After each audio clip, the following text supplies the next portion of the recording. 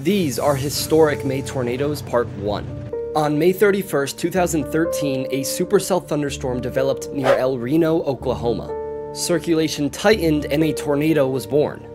It grew quickly, becoming a mile wide within minutes, but it also grew erratic. The twister had many subvortices, or areas of extreme spin under the tornado's general circulation. These dynamics were a sign that it was far from over, and within 30 minutes, it was 2.6 miles wide. Radar estimates showed winds greater than 313 miles per hour, and it still stands as the widest tornado in US history. With it came 8 fatalities, including the first deaths to storm chasers in 40 years. Tim Samaras was one of them.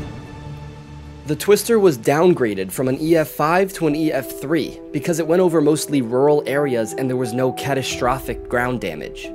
It is one of the most disputed ratings in tornado history. Let me know in the comments which May tornado I should do next.